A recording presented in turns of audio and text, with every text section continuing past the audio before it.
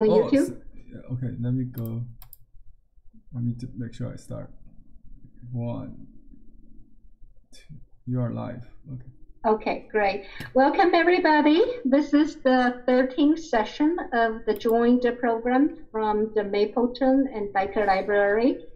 And we will have the last session on May the 3rd, I believe. After that, we will have another series of the new topic. That's the chinoiserie painting, starting from this Saturday. So if anyone is interested, please register. And here is Henry.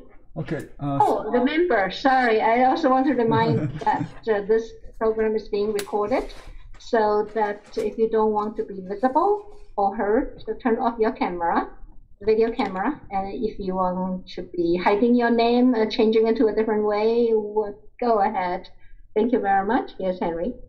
Thank you, Yongle. I'm very honored to continue with the library on a new series, chinoiserie.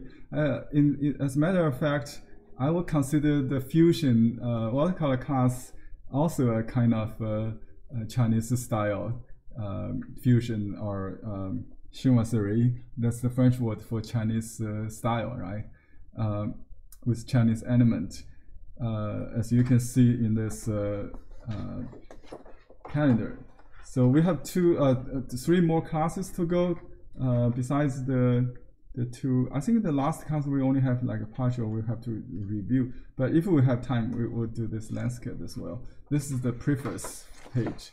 And then we did all the months. We're now on to the 11th month, or the November, which is this one. Okay, let me find the handout here. It's lesson 13. Okay, 13. So you can see my the prompt I received from the client, the bank design team, and then I developed with the with all the feedbacks and requests. I changed it to watercolor from Chinese, more of Chinese painting, like this snow scenery that was first developed. So this draft, they did request a raining tiger in the first snow maybe field. See through the bamboo stalks. However, because the rule that we cannot paint the whole tiger, so we have to hide it. And I found in my research the camouflage, the colors, the skin color, the fur color of orange. Actually, in the eyes of the prey, the pandas or the bears or the deers, in the eyes of other animals, it actually appears as green, because they are colorblind to red and yellow, right? Am I right? As well, you can read the article that published 3 years ago, I think, in UK by a scientist. He did this computer simulation of what in the eyes of the deer, and what's in human eyes. This orange color. So this was the original the snapshot I took from my phone, and then the corrected color or edited in the final production. So this is the actual calendar, right? The challenge is how to preserve the light leaves against a dark green background. because in Chinese brush painting, we're very good at painting the bamboo positively, you know, with the calligraphy brush strokes, you know. But on artist paper that I've been using for the final production, it's not easy to make it water resist. Like we could use a liquid called transparent white or alum, that kind of water resist to paint on rice paper, and then you wash the back of the rice paper, it will show the light. We have done that before in previous class, right? If you recall, the orchid, I believe, or some other class. I have the paper in my remind you. You know, if I do this with that method, I would do this. Just paint with a transparent ink, and then after it dries, it requires time to you cannot heat dry it. Heat set it. You have to wait for overnight usually.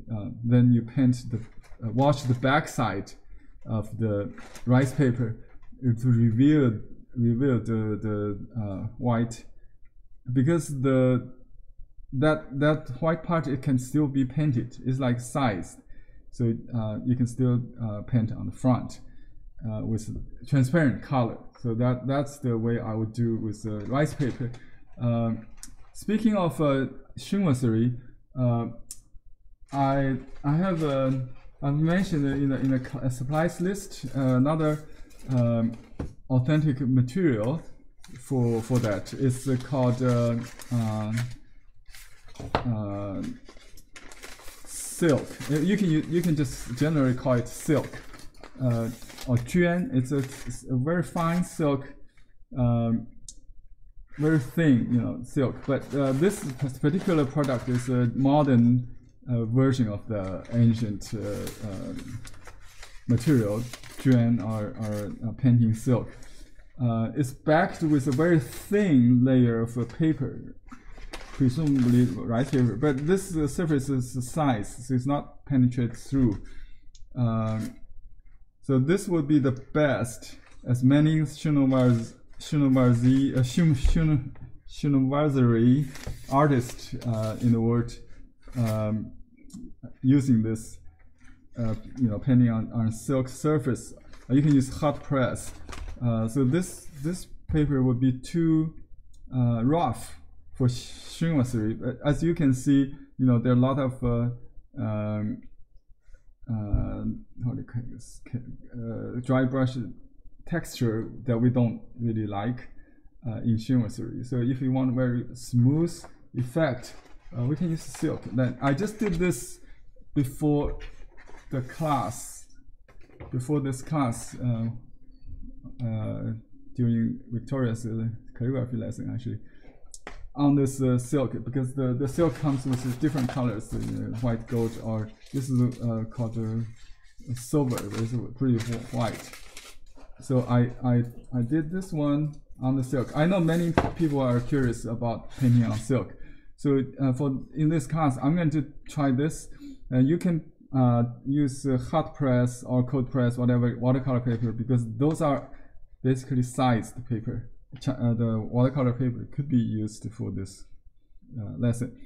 So another advantage of using silk, it's just like a a sturdy paper, like a watercolor paper, that you can use gum or masking fluid. It's like a rubber fluid.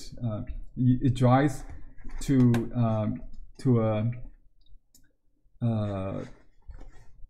waterproof. Then if I just continue this test, you will see. I think I already applied this on this, and this is my first time using this. Yeah, I cannot see my zoom. Okay, now you can see, right? Okay, see the very because they colored it into like a light bluish color. If I rub it off, it will reveal what's underneath. Actually, I did it already on top of the light paints, the yellowish green. But if I now apply a darker green, for example, where's my, and then I after that dries, I remove the rubber. It will show. So this is the conventional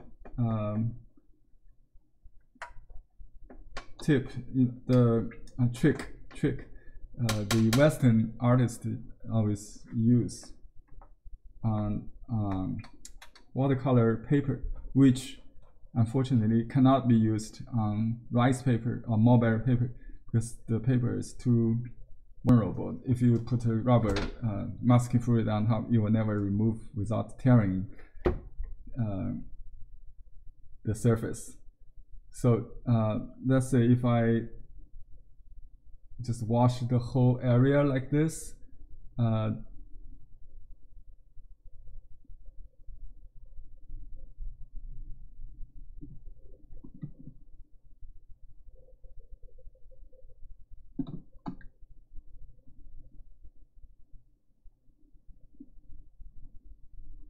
okay, there's something you want to pay attention when you paint on silk, because it's sized silk, just like a sized hot press paper.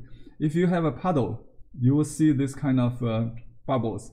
So for chivalry artists or Oriental gombi painting or watercolor style, we will use another brush with clean water only. This is colored. This brush is with color, and this brush is like a sponge. What it does is it will take away the extra moisture. So you paint only partially that area, and then you this brush is wet, completely loaded. It delivers the paint, and this one spread out, pull the paints to the edge, and then lift it. So it will take you use a tissue paper, constantly clean this brush and keep it damp but not wet. The principle is this: if you want something very smooth on silk or on hot press paper, on computer paper, for example, to avoid puddling, you want to have this brush serve as a sponge, which is dry. So water goes to this brush. If this brush is too much water, it will create a blossom instead. So it will run into the color, will not make it smooth. So you kind of spread it out to the edge. Soften the edge. So you have a gradual transition. So everything is under control. It's not like one brush deal on raw paper or on unsized paper, right? On silk, you can move paints around. With a Western color, because it's gum Arabic, you will melt with water. After it dries, you can still lift it. So it's very lenient, tolerant. Right? You can it's not more forgiving than unsized paper. I know many artists, Western artists, they prefer sized Schuan or sized watercolor for this reason, similar to what they used to, the watercolor paper. Okay, so this is a little bit, it's same principle like a paint, very thin, layer by layer, applies to paper, to sized Schuan, sized rice paper, or mature paper as well. Okay, so I'm going to experiment. I never done this before, so I just want to prepare a little bit, because the bamboo is very Eastern, and I think it's good time to experiment. And maybe for backup, we can, if we have time, we can also do do this on regular watercolor paper. I think you probably know how to do that. You masking it and then wash the whole background. Of course, you have to draw the layout first. But with the with rice paper or silk, I can do this. I just put the silk on top of the master or design or the template, and trace it with a pencil. Okay, and if you use regular watercolor, you have to use a tracing paper first, and then you can use a carbon paper like this. I've been using like that. So let's do this the common way. Maybe most people. I just create a template first with a pencil. Okay, you can use. I just use a pencil. So when I draw this, I explain the composition here. So this branch, very important.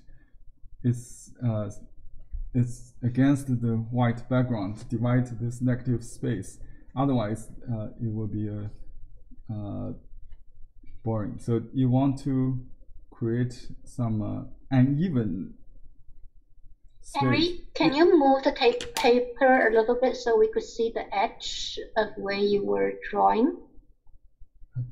We're missing the left hand edge. You have more on your right hand. Thank you. Yes. There was another question also.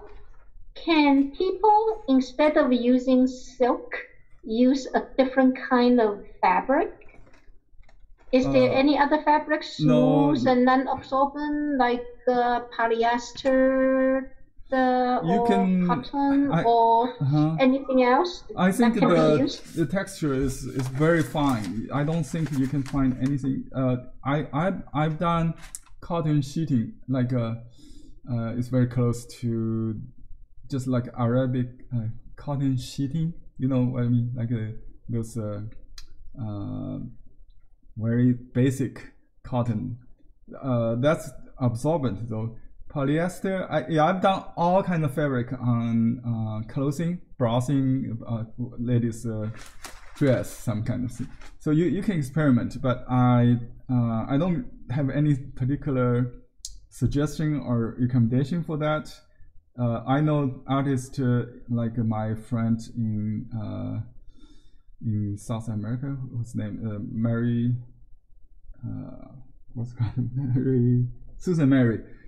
She used polyester or some kind of silk alternative to silk, but it's still alternative to silk. The silk is still, just like what you will wear with silk. It's so fine and so delicate. It cannot be, and the absorbency, everything, it's just right. So I personally don't have any suggestion, but I think it's worth trying. I know there are artists out there painting on many kind of fabric, so that's possible here. I also use polyester or kind of actually it's modern silk. Looks like a very heavy silk on fabrics.com. It's very expensive though. In place of the decorative, like a curtain material. They're very heavy for what? For mounting. So my mounting master used that for screw mounting. It is beautiful. So not necessarily classic silk. Could be heavy silk. It has kind of stringing fibers, some almost like, but not random, but more in one direction, like horizontal. Very beautiful, different colors, all the kind of nice colors. So fabric is really very fascinating work. So next class, we're showing you how to make a pattern and create your own class or wallpaper in Shinoazuri style. Thank you, Henry. There's another question. Someone wants to see the gum Arabic that you use on sized shrimp paper. Oh, they want to know the brand name and where to get it. Okay, I don't use gum Arabic. It's a drawing gum or masking fluid. It's not cannot be applied to rice paper, unfortunately.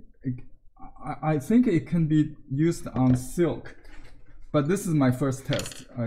I'll see if it tell. I think because the silk is very sturdy, so you can rub it off without, just like a paper, you know. I rub it off.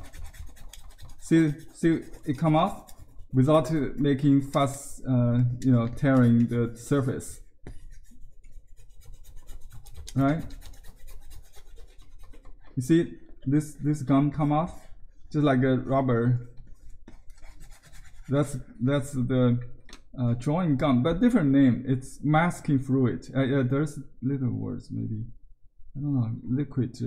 Henry, the person clarified. It's the white bottle that lie on the table next to the painting. Oh, this one is white. This is just gouache. I have the transparent ink.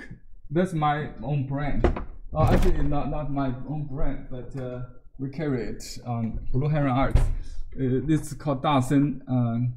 Dasen is the name, but the Chinese name is transparent. 透明白墨. English translation is transparent white ink. If you search this keyword on Blue Heron Arts or on Google, you'll find it. Okay, so this is the size that can be used on rice paper. I can show you right now the way to do. Okay, so this is successful. I'm going to use this on silk, but I cannot use the gum on rice paper. You know the reason, right? If you rub this would be, this paper is too vulnerable to that. But you can see silk is so sleek. What do you call this? Very sturdy. So you can do that to protect the color behind when you. So I just did this area with a dark green. And I revealed the light. I preserved the light yellow here successfully. So this is a very successful test. I think we can even just finish this painting if we don't have time. That would be good enough, I think, instead of doing a full-size painting. But I will show you how to use rice paper, since most of you are interested in this, maybe from my Chinese painting class, maybe. So I don't even bother use a palette because I want to use 4 strands to create the only thing is the time. The only enemy is the time. So I need to wait this completely dry. Maybe I put it against the light here, maybe with some dry air or something that can preserve. I mean, to create a better resist. If you dry it with like an iron or heat or air like a hair dryer, it might not work, because the instruction says the best result wet it dry. I think I should shake it, but I don't see any deposit or decision. I just put it. I think I just like stir it. Okay. But my brush must be very clean, so I don't have to. Let me do this. I put a little bit yellow so you can actually see it. I can see it instead of so no water, just 100% transparent white. It has white stuff in it, when it's dry. That blocks that change the absorbency of the rice paper here. So I just use this as water to create a light lemon yellow color. Okay, and I can change it to green easily.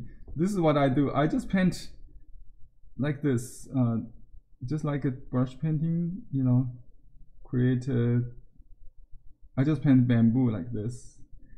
I don't have to follow exactly, but I just go with the pattern, the 3-stroke pattern or 5, this we learn from classical masters or teaching book like master. So concentrate on the group that shows the most, because this color is no longer white, right? It has color in it, light color, light yellow in it, but it's still is a size, is a water resist. So when it dry, it will change the absorbency more than water. I think if you use pure yellow, it might create some kind of resist, but not as strong as this, I think. And yeah. Someone asked if the silk painting that you show us now was the real silk or it's the fake man-made silk. That's a very tricky question.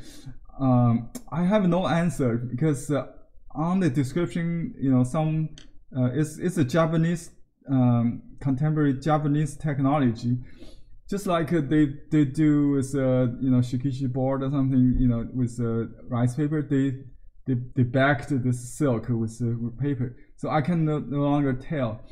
Just like also the Japanese silk, it's wrinkle-free silk, so it must be something different than the string of natural string of silkworm.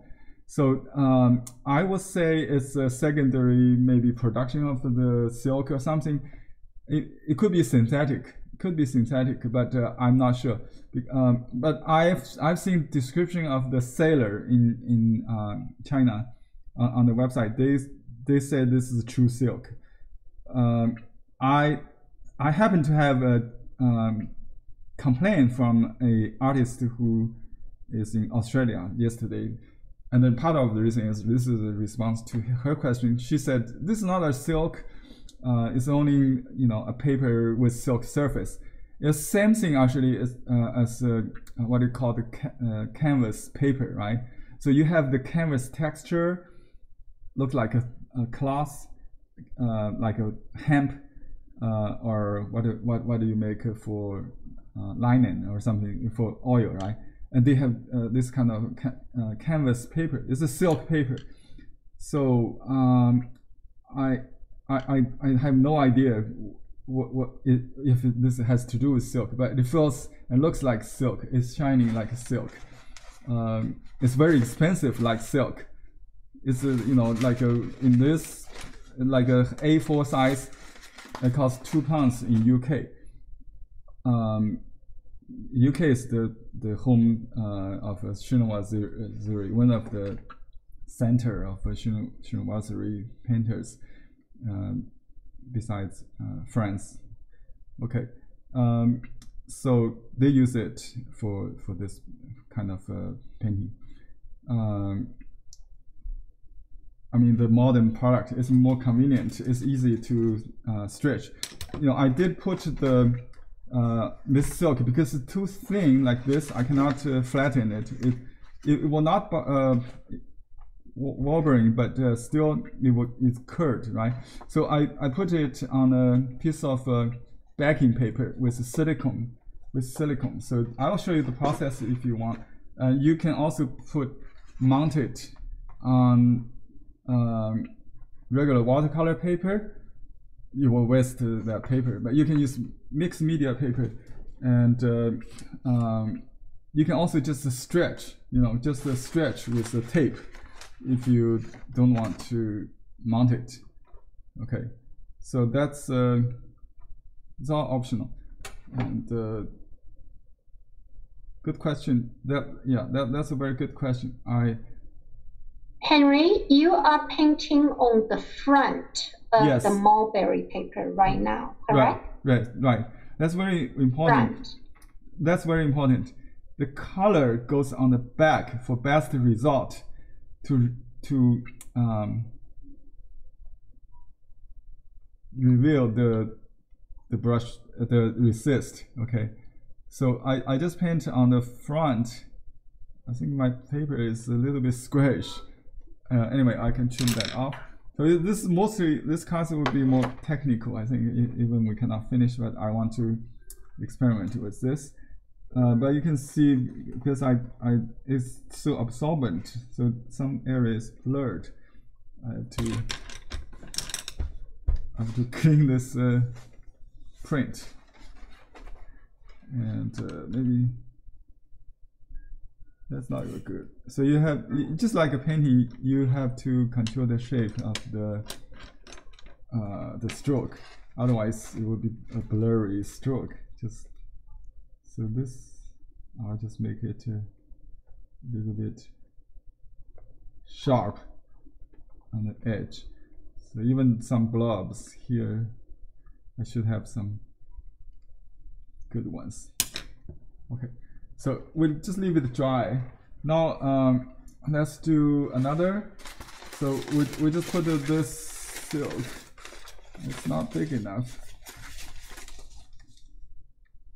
but it should be fine. We can just go this way. I think we can just do this. We can have the tiger. The tiger is hidden anyway, so we can cut off the bottom, I think, or we just do halfway like that. And okay, there's some. Use a piece of tape, or just hold it like this. I think that will be fine. There's a tip that if you use a good brush, I use a synthetic brush. We do have synthetic hair brush, which is a little bit tougher. I think it's dried up on this. Another tip, you can avoid damage the brush. I think I still have some residual for some reason. I did that earlier with that first test on this one. I will put a little soap to protect the bristle before I touch the rubber liquid. Okay, let me get a piece of soap here.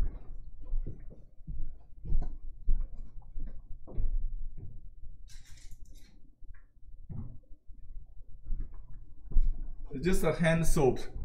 Okay, let me just. You don't want to have it too much with too much water, but you can rub it. You can maybe dry a little bit so it's not so soaked in water, so it has a slippery surface. That's all. And shake this. Well, I already did, and just dip it. Oops, it's got some nuns there. It's pretty messy. I don't like this actually. Most professional masters I know, they don't like this, but it works for serve the purpose. Okay, and to do this, okay. This paper already have some color actually. Should I use a white one? I'm not sure. Okay, I don't want to trace. Maybe I just put this as a reference, because this composition is really not so complicated. So here's the silk I already mounted on a piece of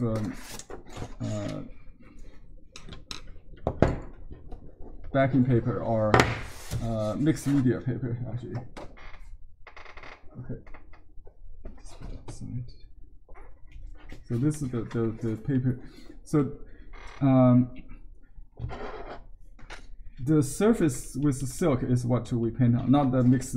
Although I can also use the paper side, and my client in Australia thought the paper is the side to work on. That's a mistake because she never did watercolor on silk. Now it's the first demo maybe in the world to do watercolor on silk on YouTube. Okay. Henry? Yeah. I was not paying attention just now. During that moment, you dipped your brush into something. What was that? Somebody was asking. Okay. What white liquid? This is the drawing gum, or the more common name is the masking fluid. Masking fluid. It protected the what's underneath, which is the unpainted silk. Okay, it will dry to a rubber surface, and then you wash the background with you don't have to worry about the white to save the okay, let me just draw a quick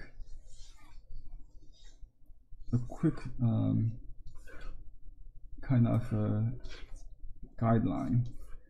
Okay, the composition, the number one rule is no parallel lines in this painting. So but don't worry about that yet when we do this. So you want to create some just like those leaves behind me. Look at the background image in my little thumbnail, and you see. So I have to paint fast, otherwise it will dry on me. But we can make it the stroke a little bigger, maybe. Just like a calligraphic painting. Although there is no branch, but you better draw something like that. So it's a bending branch, just like the picture behind me. There's something like this. So it has an underlying structure. It goes not in the air, but on kind of bamboo branch. Okay. This dries so fast that I have to keep it cupped all the time. I do use a good brush, a brand new brush. Some artists would say never use a good brush. It's not a most expensive brush, it's a synthetic brush. I use it for oil painting also. It's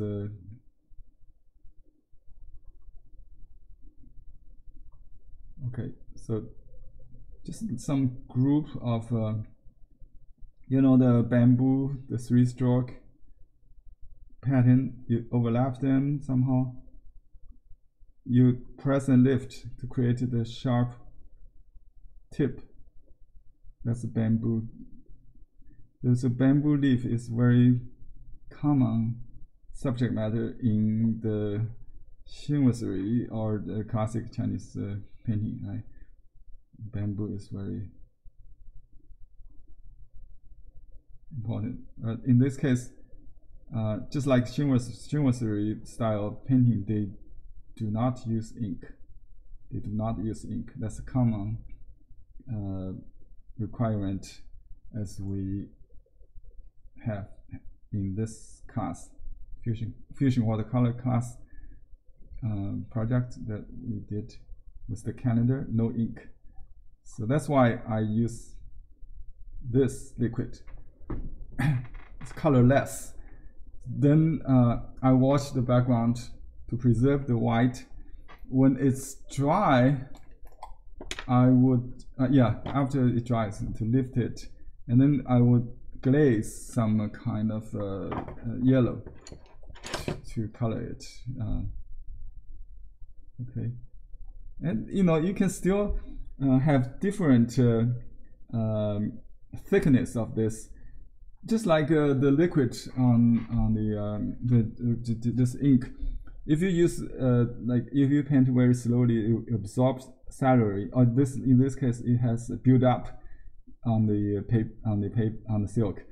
it will block more. If you have like some skipping dry brush, it will block, maybe, you know, have some penetrate color through, so but not completely blocking the ink. That's what I want. Actually, I just want this group, maybe the most contrast area, to be fully opaque or fully masked,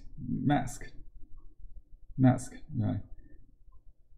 Okay, and I have to clean this brush before it dry. Otherwise, this brush is ruined. Okay. But it's already already bad shape.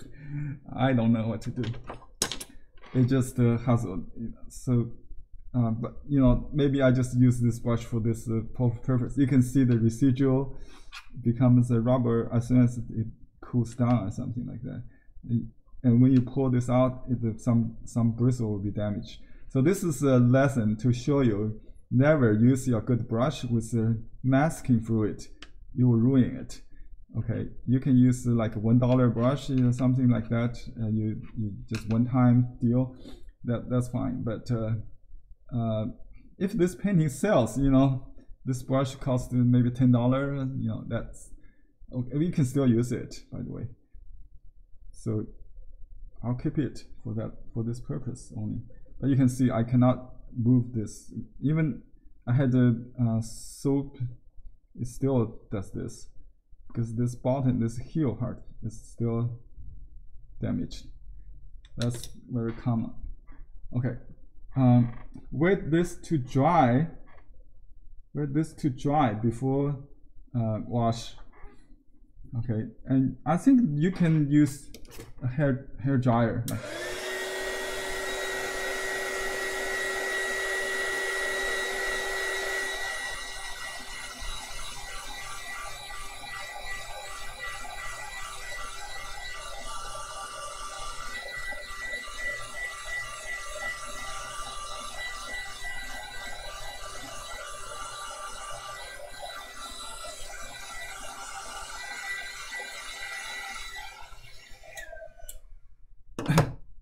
Okay, it's not completely dry yet. Let me see this one. We can still experiment on this one because this one is like a testing. Well, I can also use some other little scrapping piece to test the colors. I think it's very good practice to have small pieces, like, you know, when I cut paper into size, you have this kind of left over, and don't throw it away. You use it because it has the same material. This is white, I think. Okay, this is white. What we call white silver color. So let me mount it. See, this has a folding. This is the last inch of the roll that comes with it, like this roll. It has this folding line, and after mounting, it will be flattened. You can see this is a silicone mounting paper. It's a silicone adhesive film with a release paper. You can put this paper on regular, you know, like a backing paper, but you can also just mount this directly on the silk first, and then you can transfer it to any surface. So just like that. I need to put something underneath it. Usually a piece of fabric, but I use felt. I only have felt here. Okay, this is another lesson, because if you use felt, what happens is the silicone will stick on the felt and cannot remove. Silicone is just something like this gun, you know. It's very okay, annoying if you don't know how to deal with that. So I just keep it facing up. That's fine, and I will use a piece of any kind of paper. better yet, this is a silicone release paper, which is the backing paper comes with the silicone. I used it already before. So this is like a patching paper, right? Waxing paper. It's not sticky, so I can put this on top, right?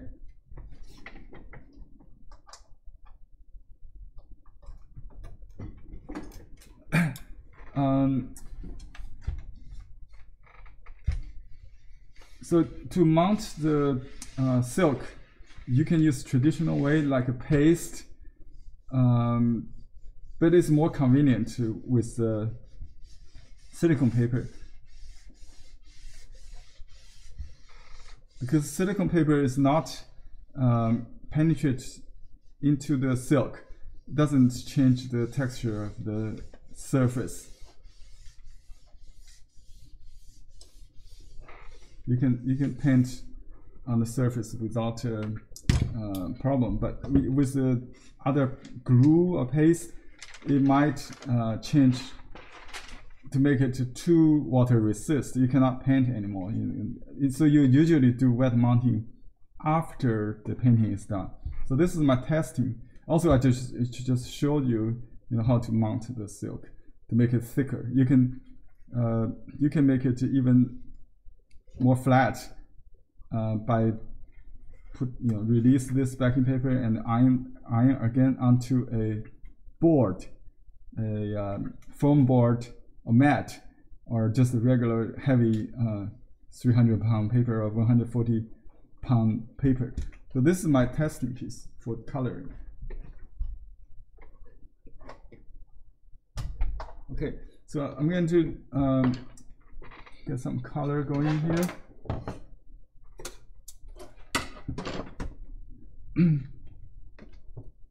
Let's see.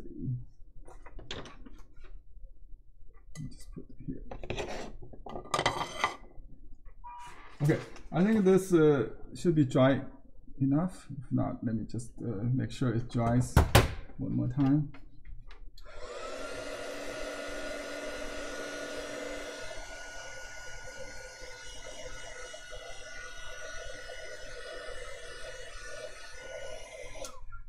Okay, this light bluish color is colorless.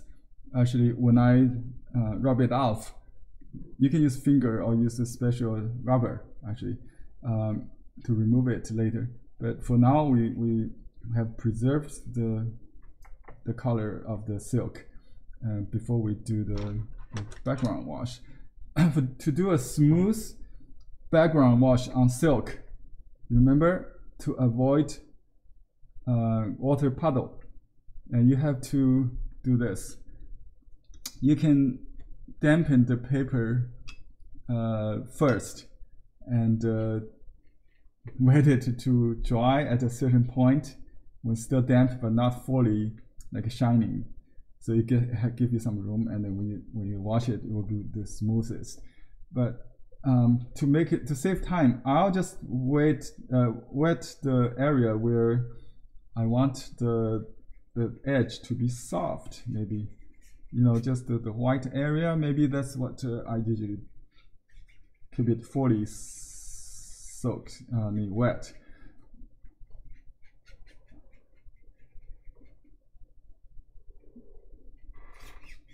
Let me just wet the whole thing the classical way. Okay, you just wet the whole thing, and then you wait for maybe a couple minutes until it loses the shininess, and then you do the color wash on the dampened surface. This will avoid stroke traces, unevenness. I think it's the same thing on hot press or cold press watercolor paper. The same idea. When you want to create an even background wash, or it's not even. Actually, I want to create some kind of transition from one color to another, something like that. So let's say if we want to do a green, yellowish.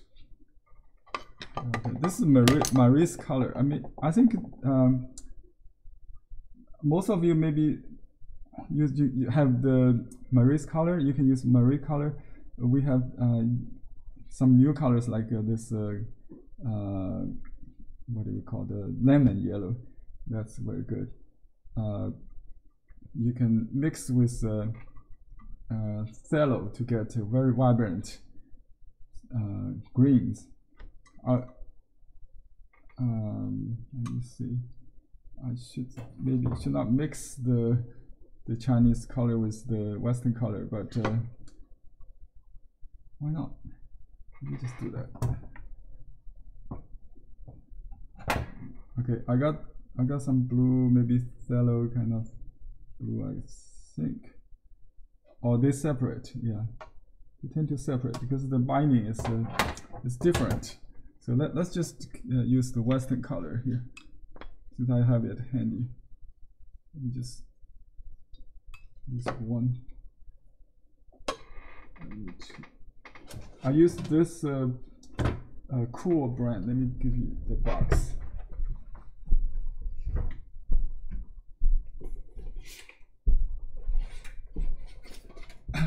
Yeah, because this is watercolor class uses watercolor. This brand is what I used for the calendar project because it creates the color vibrancy.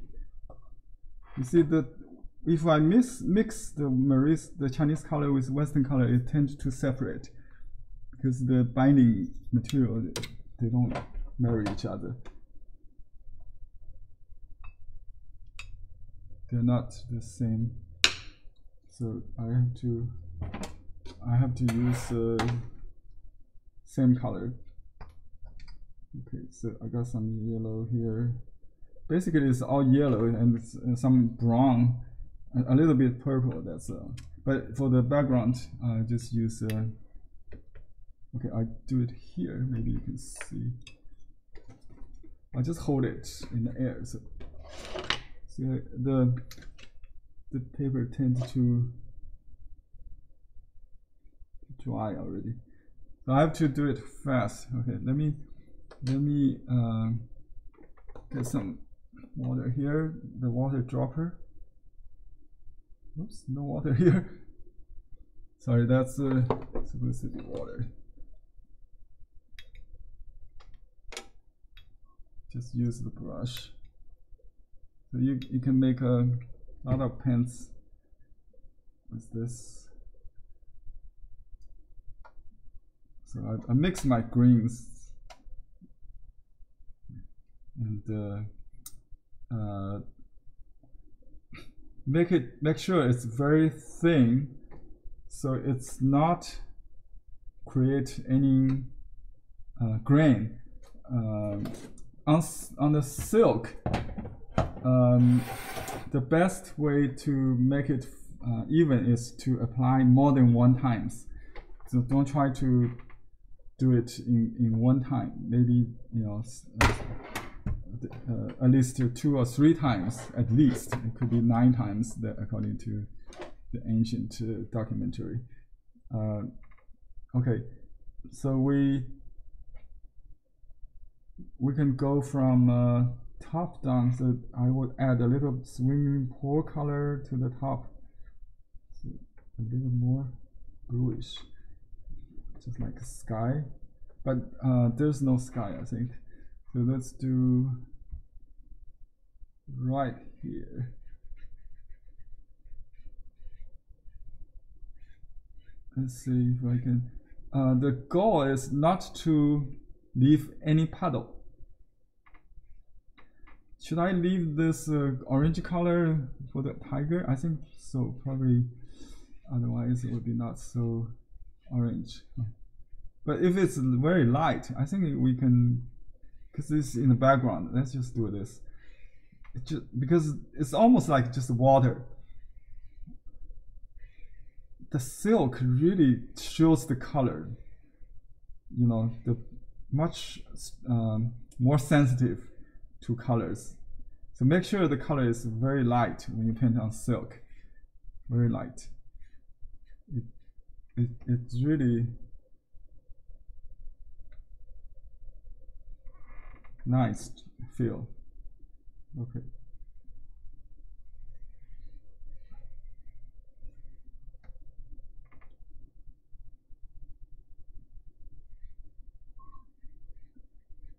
Because I'm a painter, I'm not really a procedural painter. You know,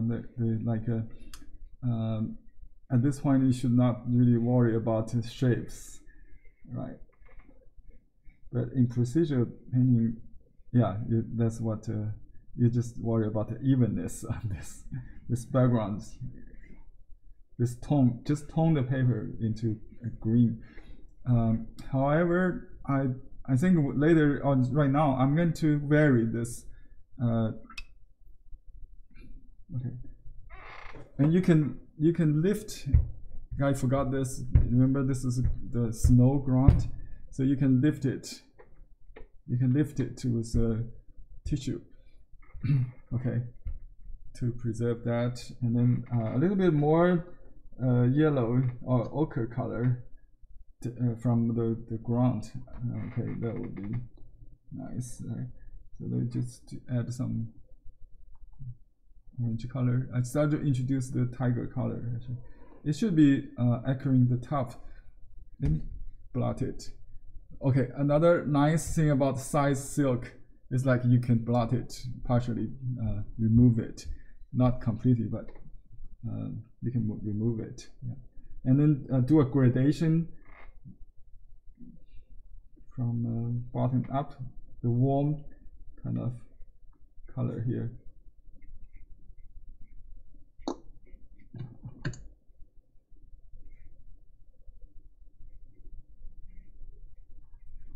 Yeah, I tried to save some unpainted white. Try to save that.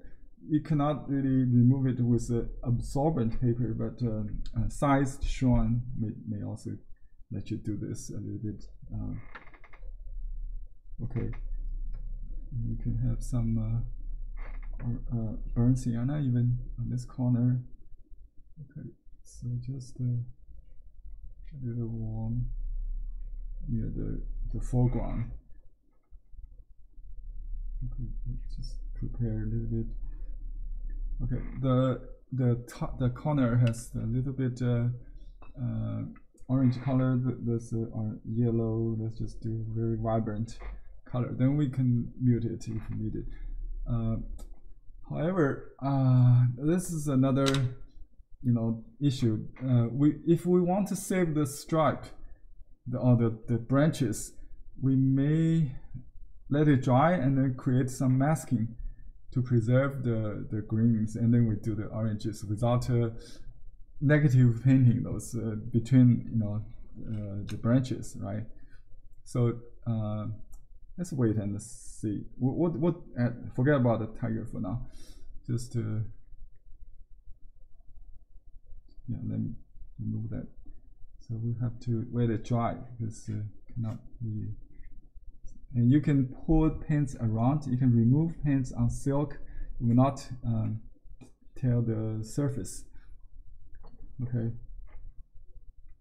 So try to think about the negative shape and even negative shape.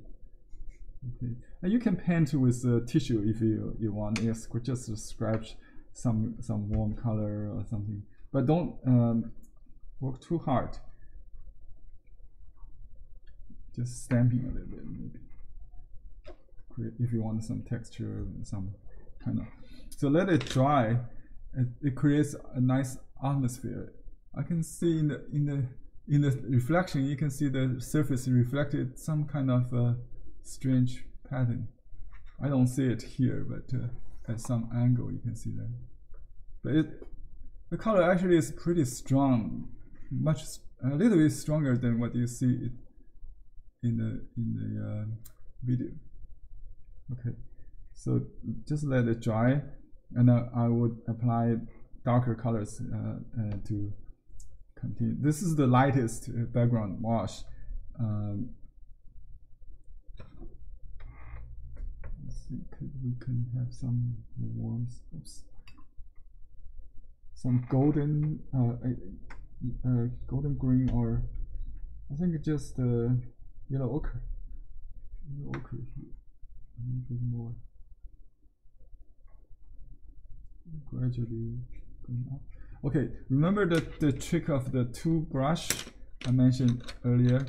So that's the second brush usually is a mixed hair brush. Like this one, it has the stiff core, which is more powerful than a pure gold hair brush like this little one, if I need to use for small areas.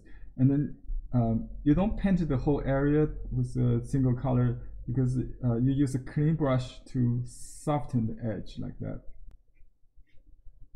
Just the soft edge. This is like a sponge. It absorbs. It takes the extra paints away, or spread it. Okay.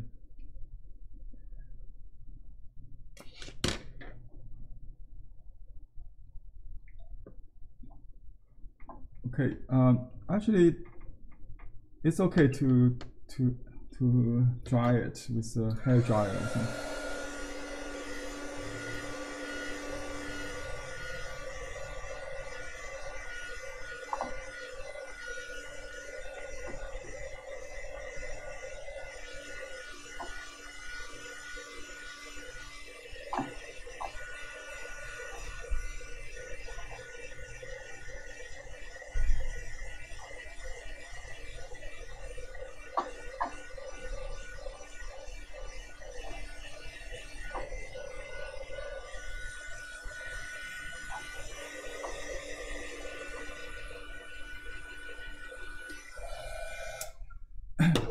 If you use the same kind of color one more time, it'll make it even more even.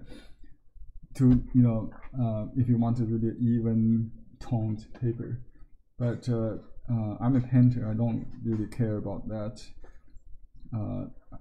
Some unevenness is more artistic for me if I know where it should be. So next I will do the medium color, just to let me see if it's time to do the leaves or just the stalks. Maybe we can do a little bit dark leaves overlapping with the light ones on top, like a shady part. And so this paint will be much thicker than the first one, right? So you add a little water, but mostly let me see what color it will be. It's still yellow on the yellow side. So yeah, I think the best is to get yellow and phthalo, and then add a little bit reddish color. It could be this little bit golden yellow, or you can just add brown to it. This is a Q gold. Quinacridone, what is the term? I just call it Q gold color. It's a new color. This brand has all the strange names. I can never remember, but they don't appear in other brands. Okay. Besides, you mix your own colors. It's not out of the tube. You have to just see what you need. So if you want to make it more brown, let me just make a little here. You can have a darker one to start with.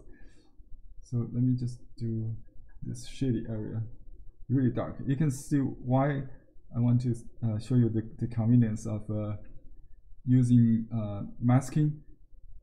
I don't have to worry it covers the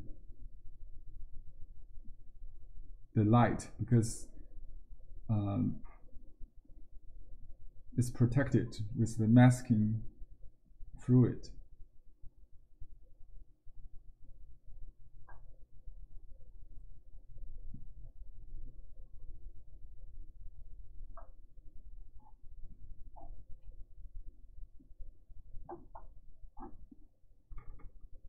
Yeah, the Western artists will never do this.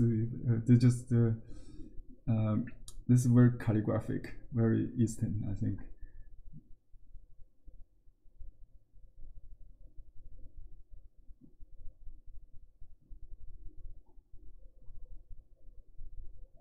Okay.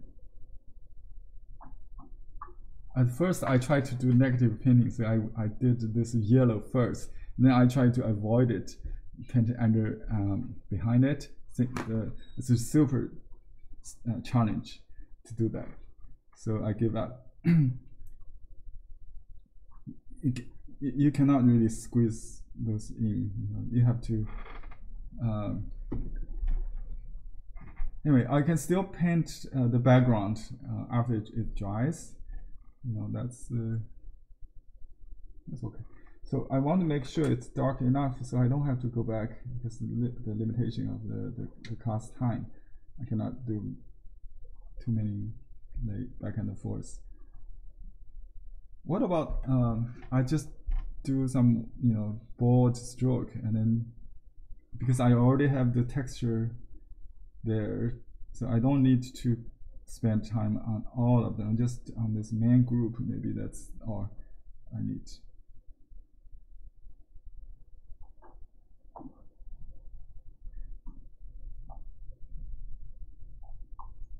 So this is the focal area. I want to have more detail.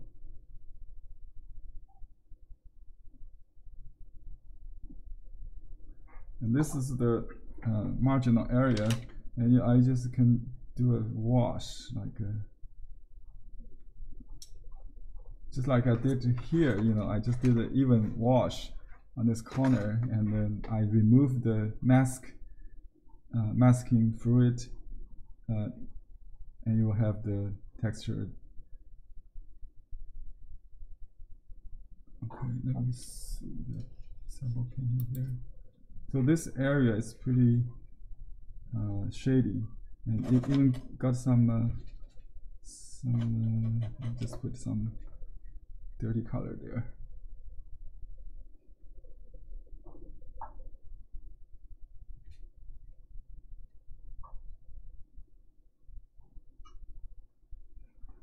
This kind of texture is not going to be kind of because it has this kind of beads or bubble, what do you call this, puddling, but that's okay with me. If you want to smooth that out, you have to use a dampen clean brush just to, but it will destroy this kind of natural texture, which I love personally. I just leave it. You decide if something random it's a happy accident, keep it. If it's not, you can just use the clean brush to change it. But so I don't need too much detail, otherwise it'll be too busy, right? So this is the, and I may start with a stiff stroke, and then I blur it, either with the original color or just the water to soften it, just to make it into a block shape, a shape that's more natural. So because we in our viewers cycle, you only need to define the a few groups as bamboo. Don't spend time on every single part of the painting. Okay, that's I concentrate on the solid and the and voids, the unpainted part. Okay, let's just do the most difficult part, right? The stems, the stalk. Okay, I'll start with this stand-alone one. That's kind of my what in this painting. Okay, I use a little bit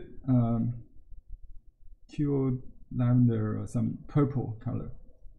Right? You can mix blue and alizarin to get ultramarine and this too, but this is in between the alizarin crimson and the ultramarine. I think it's already made, and I just use a little bit burnt sienna maybe to make it a gray, and you can have a little bit yellow if you want lighter. And don't blend it too even, so some part is more purplish. So it's a purplish gray. It's pretty warm, and you can charge it with other color like a green to change it later. But in this, it's a very brown purplish color to start with for the base. So you can start from the bottom up, which will make a gradation from darker to light maybe. Or if you start from right in the middle, so it will soft on both sides. That's also okay. Let me try my luck maybe. So I will vary the sections here. You don't paint the bamboo with a curve between two joints. So let's just do one section at a time. So this one should be pretty close to the edge to start with. Okay, now right here actually.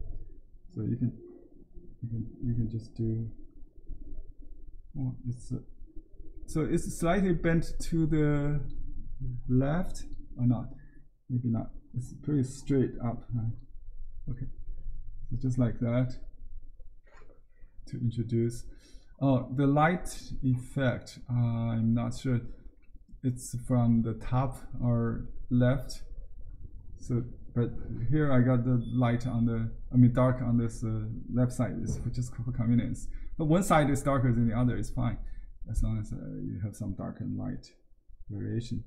Just like you paint freestyle. So I'll just do freestyle paintings, like on raw paper. Then the section goes straight at a slant. Oh, this is a little too light. Add that a little bit. And what do? I go from the top down to do this dark part. Okay, now this has a shadow, so it's good to have to go slow, to go light. Then you can add to it. Okay, and try to keep the calligraphy, but it's not same as the Shei, the freestyle. You don't have room to change. I can still add to it, but don't do it right away because it will create a puddle.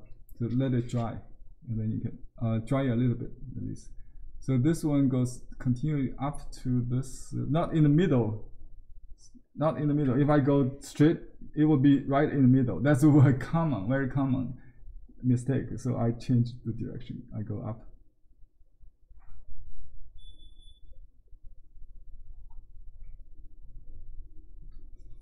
It's really the principle abstract design is more important than concrete.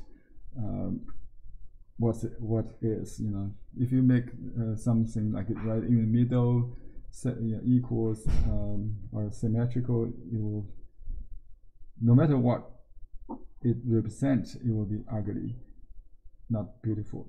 So just be sure to avoid that kind of mistake.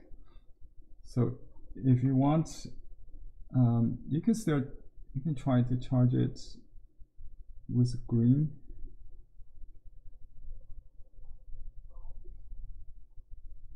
So when I try to change, I make a different color, a tonal change or a hue change. So it could be something like that. Now you can use double brush technique. Just use let's just use this one. It's another mix hair brush. Let me see. Oh, this one. Where's my mix hair? Oh, here. Yes. Yeah, it's the stiff and soft combination brush I use on this hand. So that's the brush I will use, and I will let it dry a little bit, then do the glaze to change the color. I think it's really easy. But if you want to blend in, you can do that. Just make sure it's not going too outside the stroke. You did. So I blend the two colors on the paper to get a gray green kind of.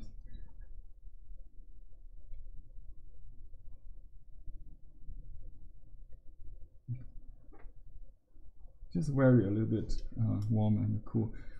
It will make a lot of difference. Okay, our time is 40 minutes. Okay, let me just use green here, but we do want some brown in this foreground, so we just do this. This one goes straight up, like going outside the frame. You can suggest a little bit up, more straight, so it will not. The angle is like a 15 degree or something like that. Okay, and then I'll do this groove. You don't have to count each one. As I said, most important to avoid parallel lines or straight lines. This one's too straight, huh? I was trying to avoid the exit point at the center, so I may correct this a little bit.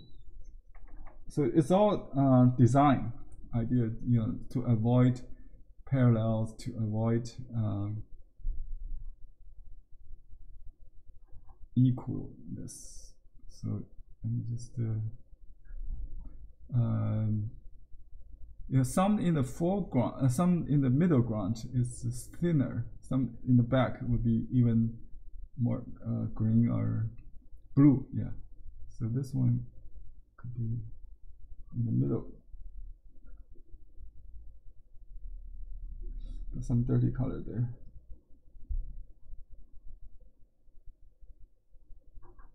The joints or the sections are kind of shorter on the near the ground. That's the okay. Okay, that's. I try to make some crossing. Try to blur that straightness, break that straightness. So I will start with a basic green here. Too wet.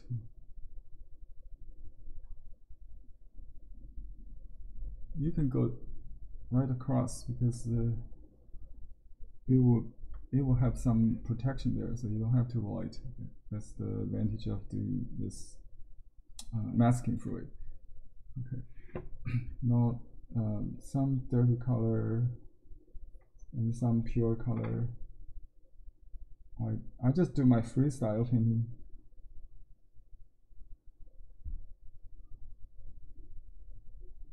Okay.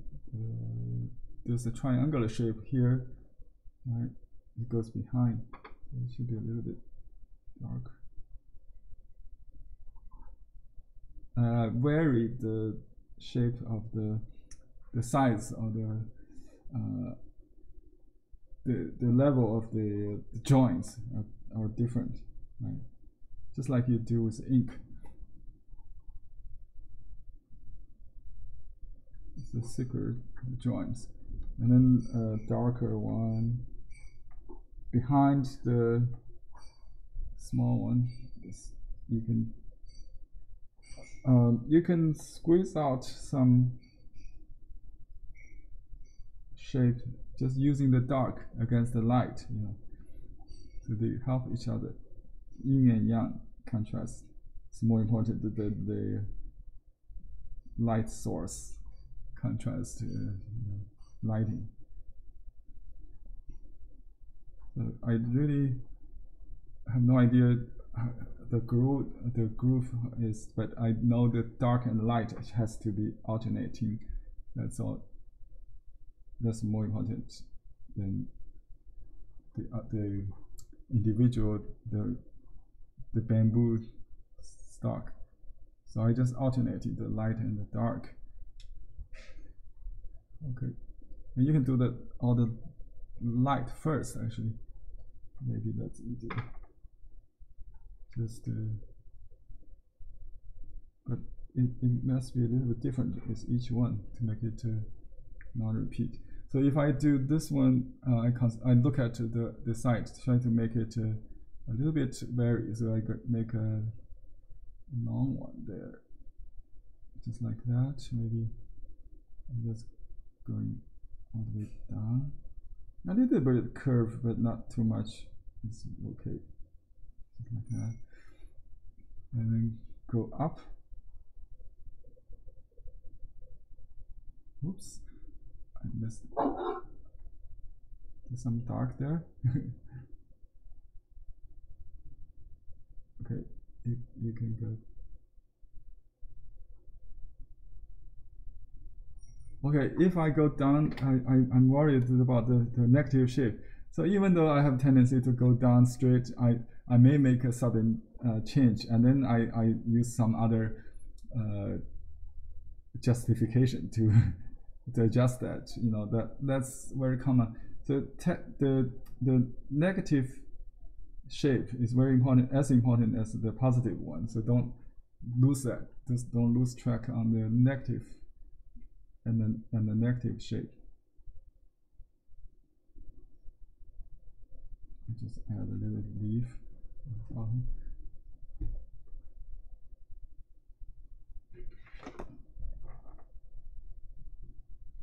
Okay, let me just do some corner ones here. So this one is a little kind of brownish, too brown. Just add a little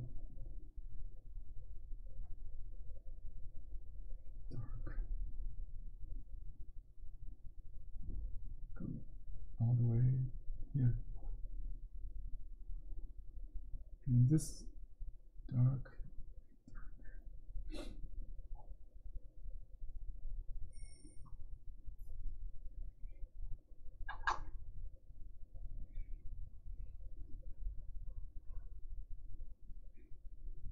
Oh, this is parallel, huh? Almost.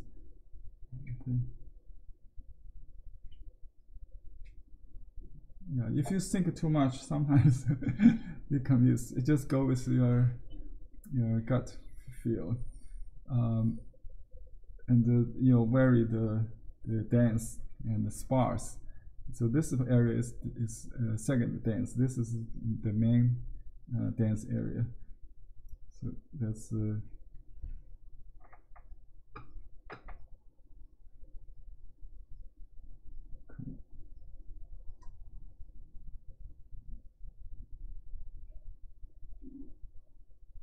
Some dried leaves or something makes this corner pretty warm.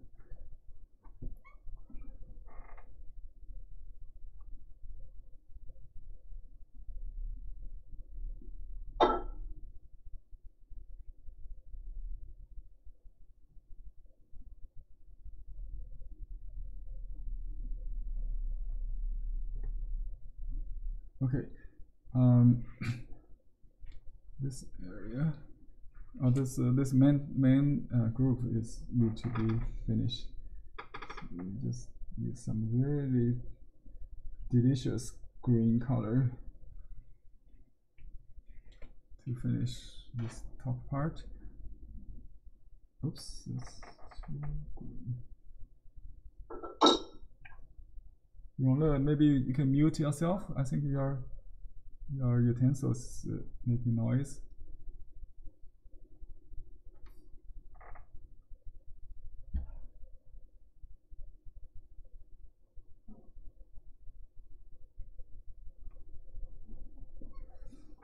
I try to create some freedom of calligraphic stroke.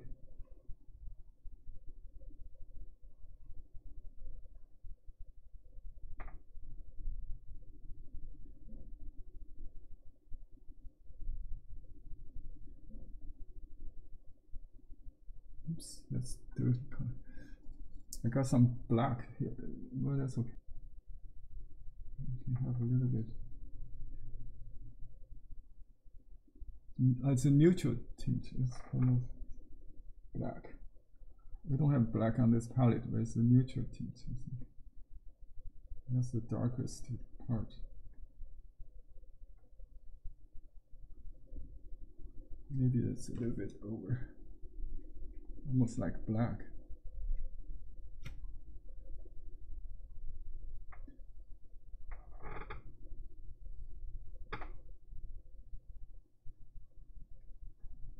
Okay. I think I exchanged the two brushes. This one become a color brush. Let's clean that. Okay. You can see this color is a little bit too thick. That's why it's not so delicate anymore. Because I just try to paint fast. So I try to do it in one shot. That's not ideal speed to do with the silk painting. You need to go multiple times, ideally. Okay.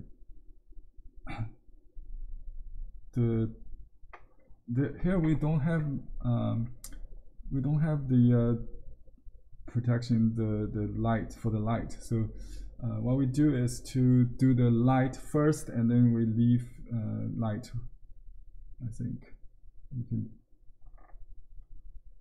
can do a quick kind of wash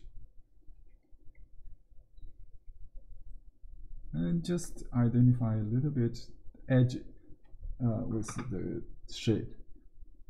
That will make the whole block looks like a leaf. And still I'm creating this little holes of unpainted negative space. That's very important.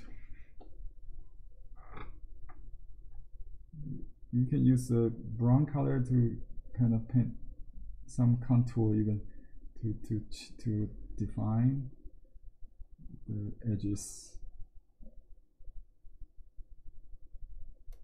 Or you can use purple color. Oops. But make sure it's not getting thicker and thicker, right?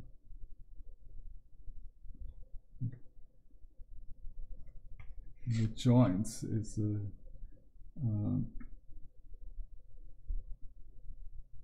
it's a little stronger. So color very little bit. Maybe you can change the this is too cool. You can add some brown to just to break that. Change the temperature of that. Okay, and you can.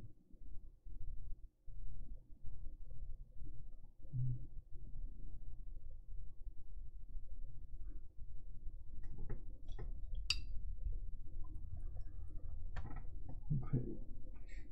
Let's see. Finish the washes first, and then we'll do some definition here. I need to let it dry before I can add those leaves. But remember, I said I want to preserve some color while I do the oranges, so I can. Oops, I forgot to use my specialty brush. I just used my regular brush for this gun. I have to wash it quickly, I think, before it gets dry. So I just do some abstract pattern of either you think it's a stripe or bamboo, whatever, but I vary the distance a little bit, angle a little bit, but mostly just the parallel lines of white. I want to save. Okay, and then I just clean this brush before I destroy it. I think you cannot really wash it out. When you put it in the water, it just becomes solid. So maybe you should rub it off. I think this brush is gone. It got some residue on it. So this is really terrible stuff. I cannot get it up. So I forgot using the soap. You can use soap still right now. Maybe that will help a little bit.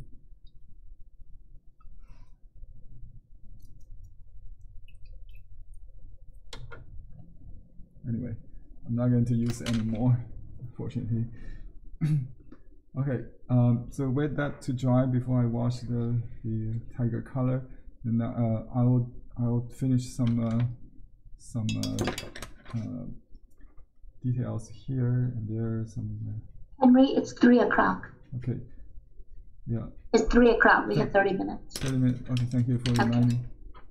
Okay, let's just finish the bamboo here with some. Okay, this is too still damp. I cannot do. But what dry part you can start to just paint directly with some green, blue, or nice bamboo colors. And this part is a little bit too thick, maybe. I think it was.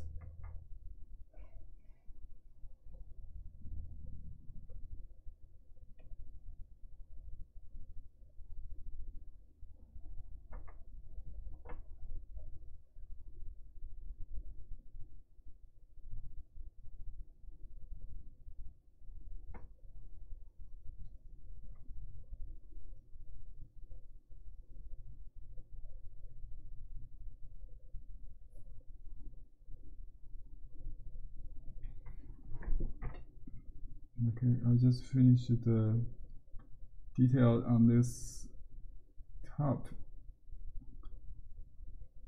If you want to soft, you just do it with dampened paper and let it blur a little bit. It's fine.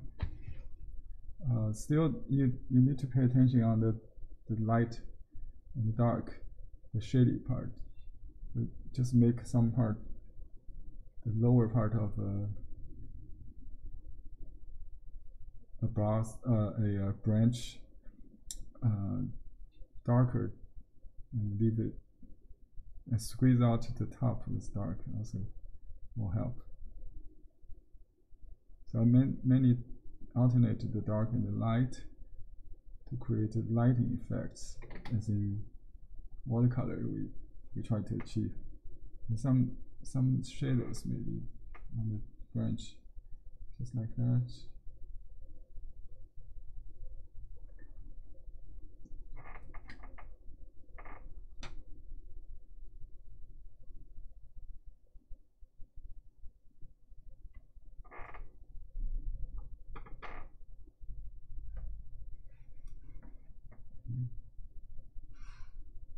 It's the grass style calligraphy. You mean? I mean the fast writing style. If you're familiar with that, let's go with that. You paint fast.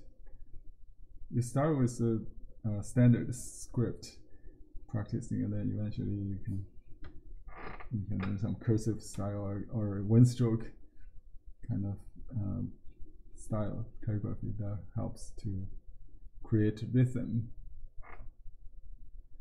I add some ultramarine to the dark part.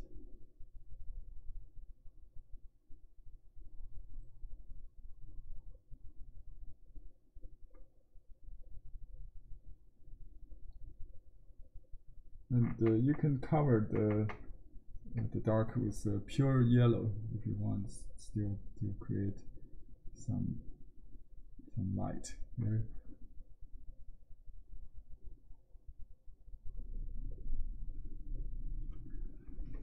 Okay, and this part it has a little bit branch, I think, behind, some gray, some gray to medium size.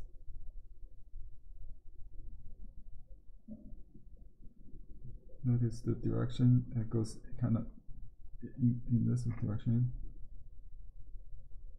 And okay, now the silhouette of leaves.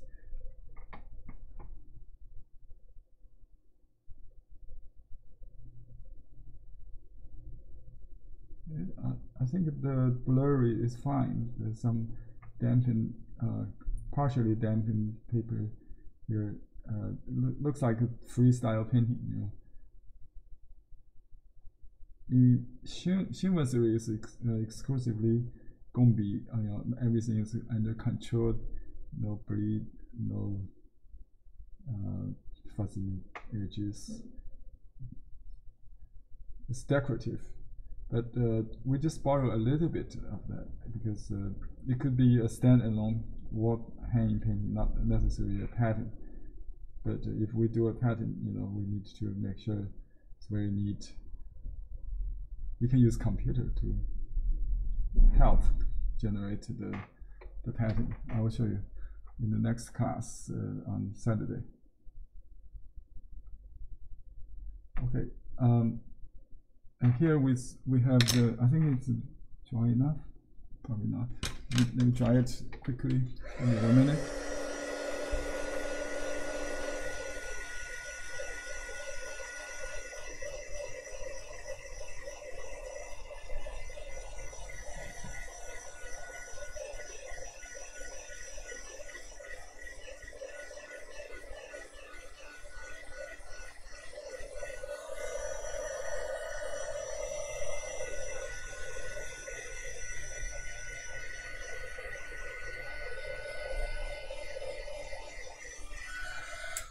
Okay, then we wash the background with this brush is got with some orange color.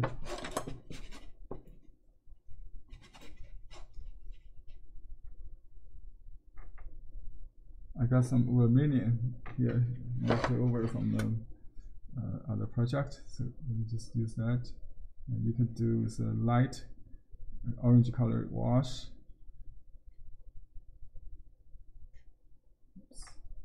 So when you repeat it, you can see create puddles. But that's Maurice. It has some texture in there. Maurice is not friendly with the color. Okay, here we go. Just use the same color.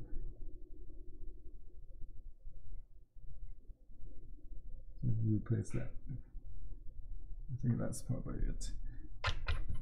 And you can just clean the same brush and then dry it a little bit to pull it to the grid edge.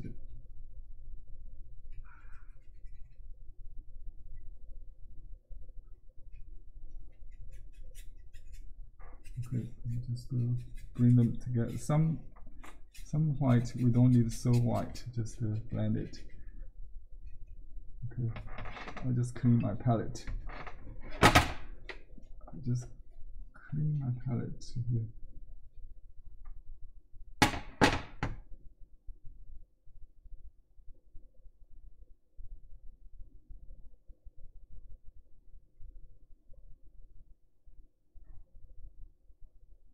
So less detail in the background is preferred.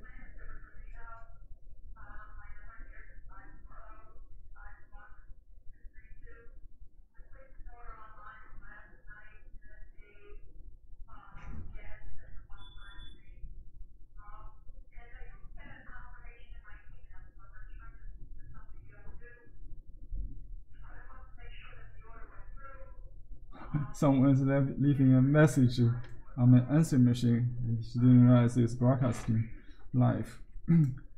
Sorry, we have to answer that after the class.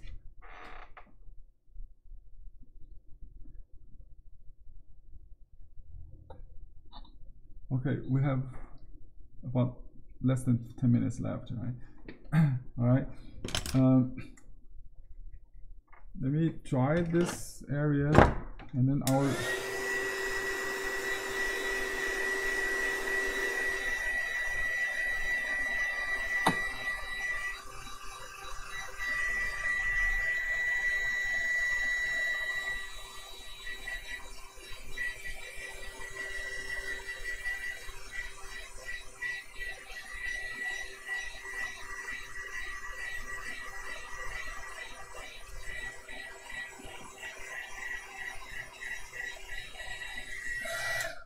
let me wash a little bit more here.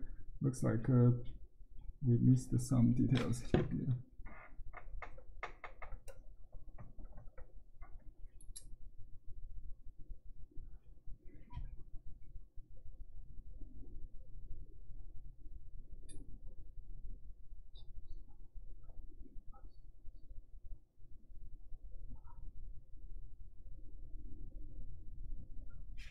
Oops.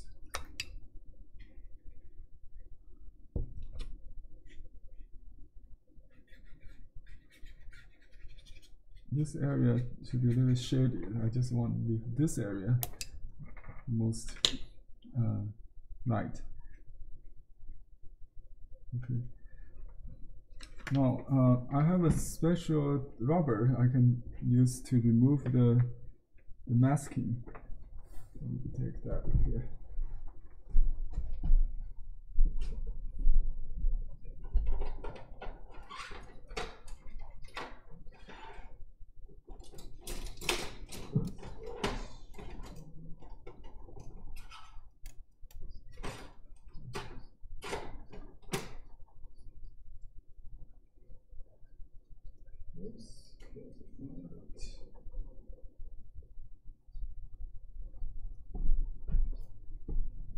Well, I can't locate it. Let me just use my finger. See if that's okay. And you can see this. Can you see that? Can you see the shape of the leaves? We can just use the whole hand. Do it fast. Right.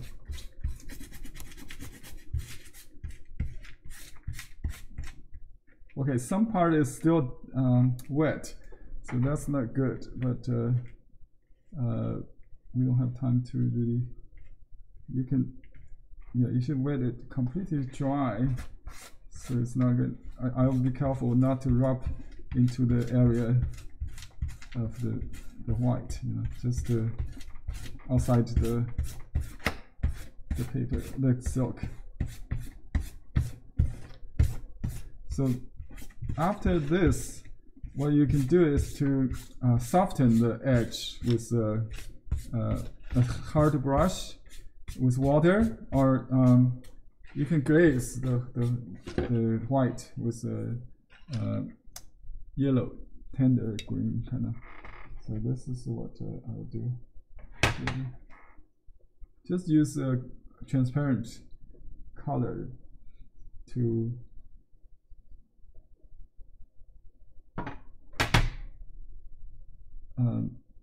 you may still have a little bit white. That's what I did. or you can just go like this, transparent, but leave some white would be nice. That's on top of that.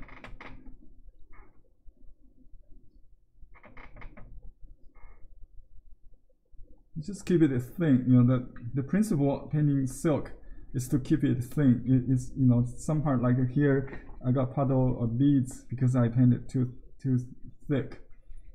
On silk you can remove those marks by, you know, just like that, dampen it and then blend it. So it's okay on silk. That's why people like silk. It's more forgiving and easy to move paints around, to lift, to use rubber. Oh, never know that. I never know that. Nobody teach me that, because the Chinese artists never use masking fluid in gongbi painting. That's a new secret. That's just for you guys. I have the first luck here, so because I never done something like this before, and I think it's pretty successful. You can have a little bit yellow, more yellow to make it sunny kind of feel. So you can see how I when you work on the edge, like hard, soft, you know you're near the end of the game.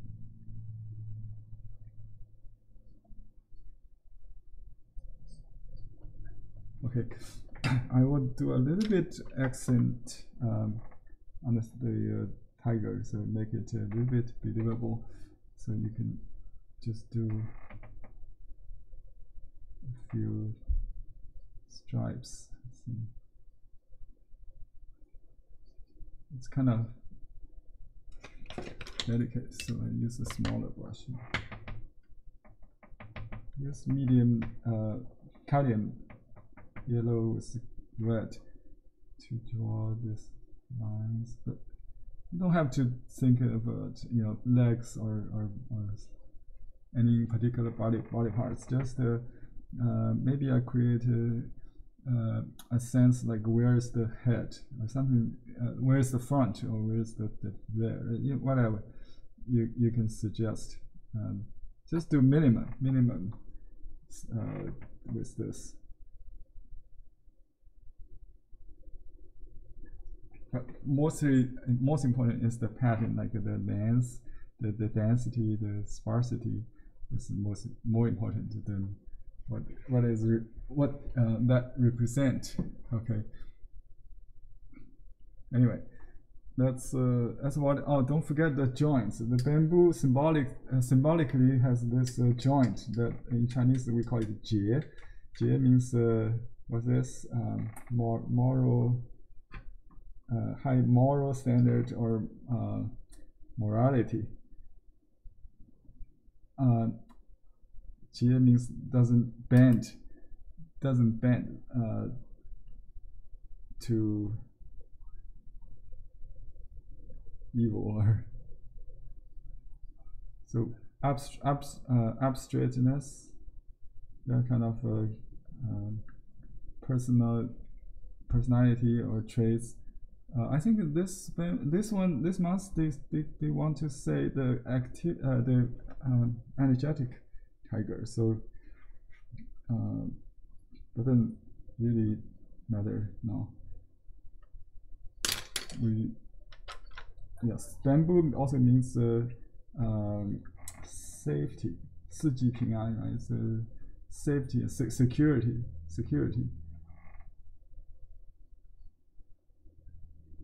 In symbolism, in Chinese decorative art.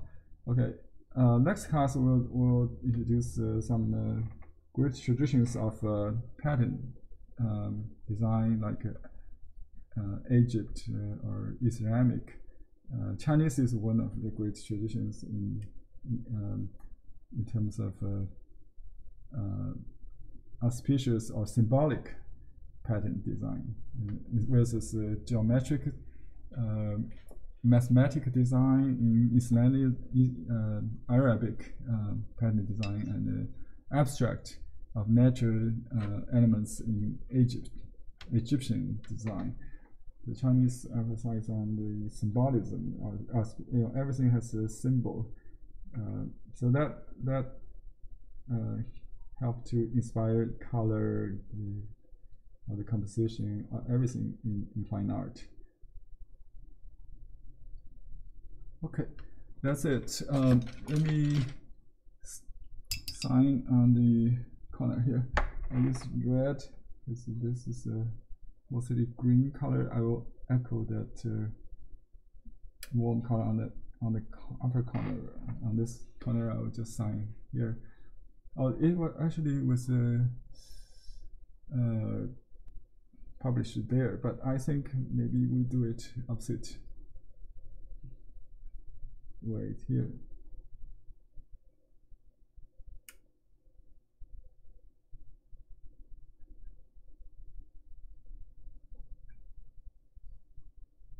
This is my Blue Heron Arts logo for the edge. 22. That's it. We can still, work on a lot of detail or the shading to make it more pop. You can make some shady part even darker, I think, just to create more contrast with the blue and purple colors.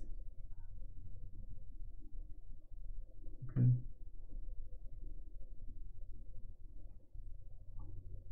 Let me add a little bit branch here. I think it will help to make this part really dense.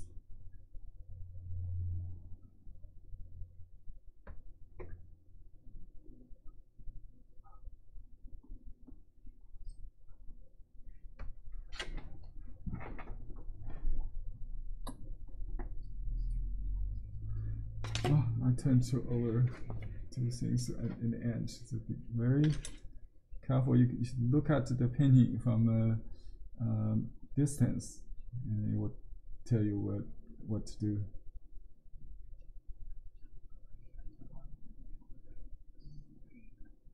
Okay, any questions? We can open for review, critique session. If not.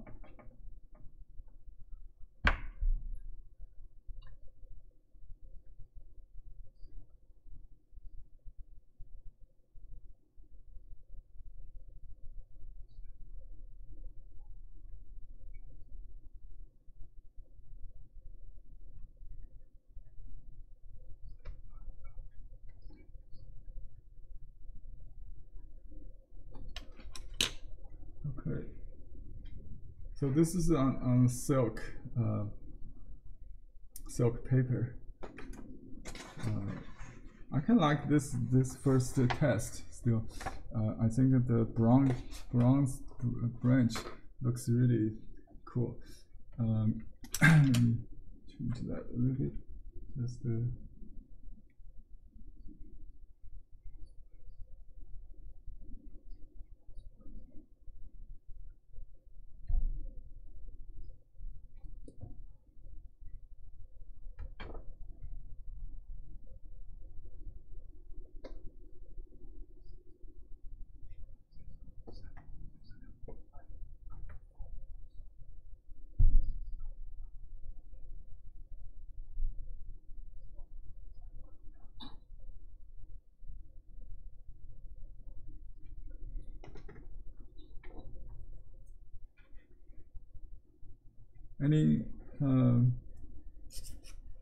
anybody want to show their art to us? Open comments. Okay. Sorry, I can't. I'll remove my. Let me see. Henry, I highlighted the D region. Okay. D. You're right. Good. I didn't finish it. I know. I just want to see the negative space you created. That's good. Looks good. That middle one, the gray one, it could be a little further down, outside the frame. Yeah, it comes from outside the frame. You don't have to show the ground on the frame. Oh, okay. I wasn't sure, so I left it to add the ground later. Yeah, you can extend that all the way down to the bottom of the I know the angle. And I didn't finish this yet. Yeah, you can finish that, no problem. Yeah, just that angle is a little bit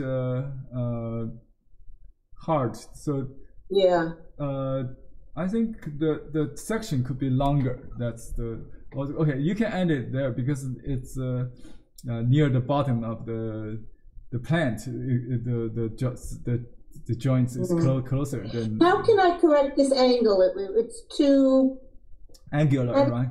Angular. Yeah. Yeah, you can use you can cover it with leaves. Oh, okay. Yeah. Gotcha. Okay. Thank you. Thank you.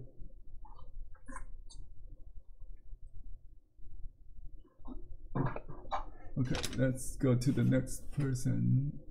Lynn Siegel. Lynn. Okay. Yeah.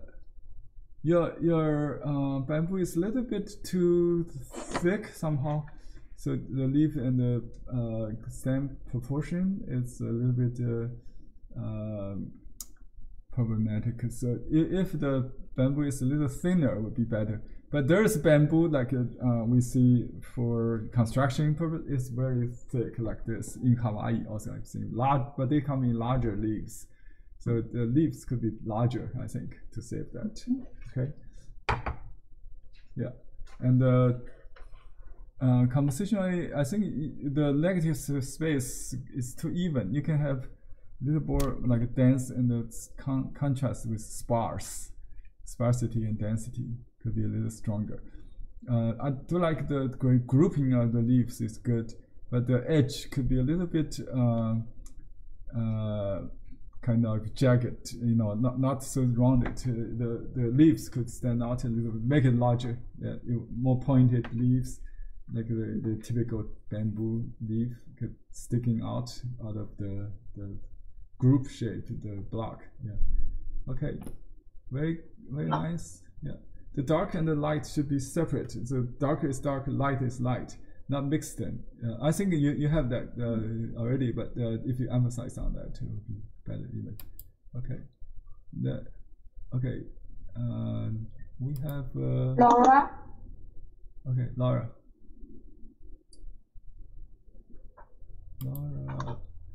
Okay, it's a little bit reflective. It's hard to see. That's good. Okay, it's what's paper? You use rice paper? Yes, rice paper. Yeah, it's wrinkled, but it will be flattening after mounting. That's normal. It's sized and sized, right? Semi-sized. Okay. Yeah, I like the bamboo stock. Oh, okay, good. Yeah. Very good calligraphic. The leaves a little bit too small. Maybe or you can make them into large blocks. Yes. Okay. Do you want to borrow one? Okay. You can make the leaves a little more integrated, but your individual group is good. Just make it stronger by combine many of them, because this is supposed to be a scenic painting. So you want to make a painting look more like a groove, not just a single a few branches. Your branches are really good. Shows you are training in sumi-e or Chinese brush painting well. Yeah, proportionally the leaves could be larger, I think. Okay. Yeah, or just make it into larger blocks will help. Just like I said, there's different bamboo kinds. This is okay. Yeah, some you know some dense and some sparse will help. The right side could be a little dense. More. Yes? Yeah, the more leaves could be a little more, and you can use dark leaves. You don't have to use, since you're using rice paper, you don't have to paint the light effect. It's very hard to do it with rice paper. So just do the classic way, just use dark green with ink maybe. A little ink to cover the light stock would be nice. Just a more classical way to do that. Yeah. Because if you save the white, you have to use mortar resist, right? To use light. Negative painting is impossible. Yeah. Okay. Thanks. Thank you. Okay. Next, we have Rosemary. Rosemary, you're on. Okay. Yes, I am. I use mulberry paper. Oh, really? That's very nice. I almost cannot tell. I like the distant tiger color with the stripes like bamboo in front. That's nice. Yeah, the leaves. I kind of like this little leaves. They're really lyrical. Very very nice. Everything looks good. Yeah, I like the backlit effect. Kind of dark against the light background, almost like snow in the back. Very nice, very good. Thank you. I like it. Yeah, beautiful. Thanks, Rosemary. Okay, now we have Benita. I think I'm going to jump to Benita's. Okay, you have painted the wind. I can feel that blow. That's good. The branch is a little bit too curvy, but even with the wind. But it's very expressive. I kind of like that. I like the variation of the purple, different greens, and the dense and sparse. You got everything. Yeah, very nice. Yeah, beautiful. I like the little light against dark on your right side. That shows light pretty well. It could be. I don't know how you get it, but if the shape is a little bit in the 3-stroke groove classical way, it would be even better. But you definitely have got the contrast. Did you use any masking fluid? Yes. I can't hear you. You're muted. Anyway, well done. I like the background, the receipt colors, very subtle, orangey and the purple contrast. Beautiful. Okay. Very well done. Okay. Any other? Okay, Megan. I see you have finished. Pretty amazed how you guys are following up. It's pretty challenge. I really like the solid and the sparse contrast. It's very nice. I like that. Yeah. Just this V shape, maybe a little bit breaking. A little bit on the bottom. A little bit, just extend a little bit to the bottom, very light into the words. You don't have to go all the way to the frame, but don't. You also need to avoid the X. So it's between Y and X, something like that, or K or something. Yeah, it will be fine. I think everything looks fine, really nice. I like that. The tiger, it could be spread a little bit, maybe surrounded by a little more. What to do with that tiger? Yeah, a little green around it, just to blend it into the the environment. The camouflage idea. Just so the same value of green could be around the tiger, so that Okay. not white, so it's not cut off, Right. from the background. That would be it. I think some edges could be a little, just like, a little too straight. Maybe just a few leaves sticking out in the middle part of the straight line will help, just to break the evenness of that line. I think beautiful, very nice, successful. Thank you. Space composition, very good. Okay, let me see if any other. Okay, let me see second page. Paul, I don't think there's a hand there. Henry, can you see mine? Let me try to find you. If you speak, maybe you will jump to the front. Okay, I see. Is that you? Is that too close or? Oh, I see. too? Okay, see pink. Yeah. Okay, I see. It's a little too dark. Maybe you can go. I mean, the light is a little dim. You have light. Okay, let me change your position. Sorry. You can do that later, maybe. Will this be better? Your video is off. You need to turn on your video. Okay, now it's better. Yeah, I can see that better. Very good. Yeah, the green tend to be more bluish. It's like overcast. They're not very like sunny Southern California sun. So you may add some more lemon yellow, kind of yellow green to the leaves. The grouping of those stems, try to kind of interlock them so you don't have to. I think the dark one actually should try to make it behind would be the best. But so it's a little bit of fighting between the two, the light and the dark. It's a little bit fighting who's in the front or back. So maybe the best solution is just to hide them with leaves. Hide the dark with leaves. Make the light Hide pop. the dark with the leaves. Yeah, so the dark tends to pop. I don't know how to correct that. The dark should be like in the gap between the lights. But you did the dark first, so the light cannot really hide it. It jumped to the point. But another way is just to make it in the front. So the brick you had, the crossing branch could be.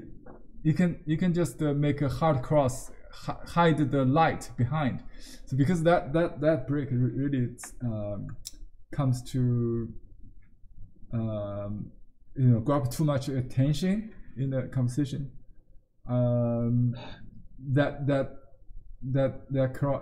That gap. Okay, I think I found a good solution. You put more leaf instead of the light stock in front of the dark. Just put more leaves to hide that gap, or justify that. Yeah, you don't have to connect the. Put the leaf Yeah. here. Just put there more leaves. Yeah, that will make this gap little obscure. It just I'll too, put leaf here.